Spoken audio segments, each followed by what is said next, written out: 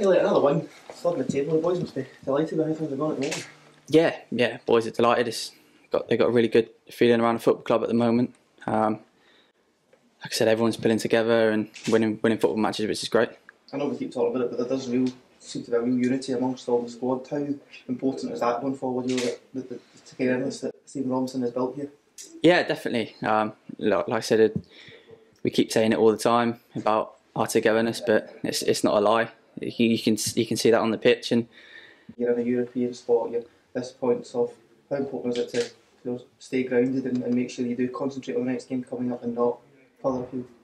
Yeah, like I said, that's very important. We can't get carried away. Like I said, we're in a very good position in the league at the moment. We've got 3 important games before the cup final for everyone to try and get a place for that starting 11 on that Sunday. So, like I said, we're not getting ahead of ourselves. We'll have a game plan for Saturday now, and hopefully we can carry that out. So I think the objective to Mull would always to stay in the league, but the ways are now top 6, but obviously pushing on. You must be aiming though, although you're not getting ahead of yourselves, to aim for those European spots.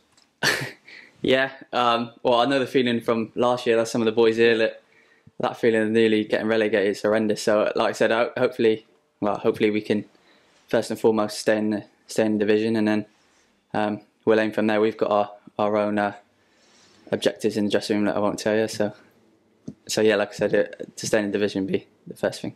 You obviously came back into the team on Wednesday and made a very good impact. But with so many players vying for places, did you know before you started that you really had to make an impact to stay in the team or to get in? Yeah.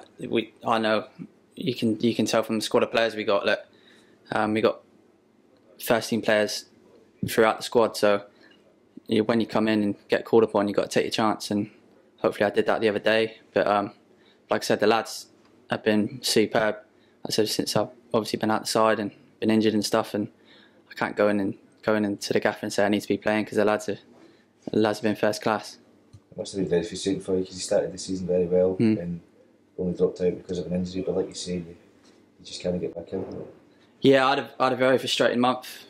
September was a bit of a weird one for me. I had concussions, ear infections, tore my groin, so it was a bit of a weird month. But hopefully I'm over that now, and like I said, I got my first 90 minutes of the season on Wednesday night, so I'm looking to just kick on now.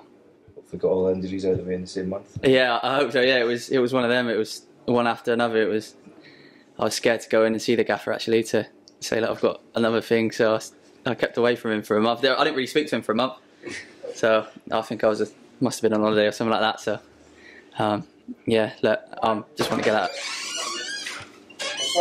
Yeah, just want to forget about that now and kick on for the next 3 games and before the final. And there's always an incentive to get in the team and to stay in the team, but the Hampden Cup final is a huge incentive for everybody.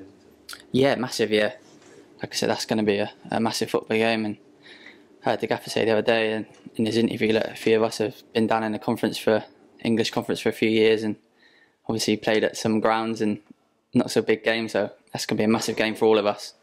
But we need to just obviously get our heads down now for these 3 games and see where it takes us. Did you Forest Green, wasn't it? Yeah.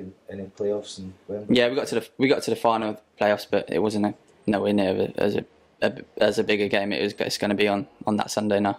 Does that give you a kind of taste of it though for these next few weeks that you want to get back to kind of that, I don't know, a bigger level than that, but to those sort of occasions? Yeah, of course. That's the main objective of really coming up to here and playing in these sort of games. And I'd never envisaged playing in a Scottish Cup final, but that's what it is, and we're all looking forward to it. Yeah, Hibs tomorrow, they're also in good form, but you went toe to toe with them at Easter Road just a few weeks ago, it seems. So you've got nothing to fear at all again. Yeah, they're a massive football club with a good manager. Obviously they done well the other night, and obviously we're neck and neck in the table. But like I said, I'm sure Gaff will have a game plan for us today. We'll go out there and train as hard as we can, like we do every day, and see where it takes us tomorrow.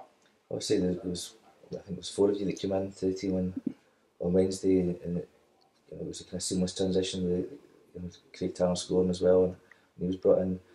Do you then have to look to the next game, and if you're not in the team, maybe just kind of keep your feet in the ground and not get too despondent about it, because there are going to be players left out every week? Yeah, of course. Look, again, like I said earlier in the interview, it's a squad of players we got here, and you can tell from the first day of pre-season that we got our work to cut out to get in the first 11. But that's how you want it, and we're paid to be professional footballers. So if you're left outside, you're left outside. You just got to get on with it, like all of us lads did that come in the other night and managed to keep ourselves fit and keep ourselves positive. Obviously, it helps winning and all that stuff. But like I said, hopefully the boys that come in take their chance, and if the gaffer doesn't start on Saturday, he doesn't come on and make an impact.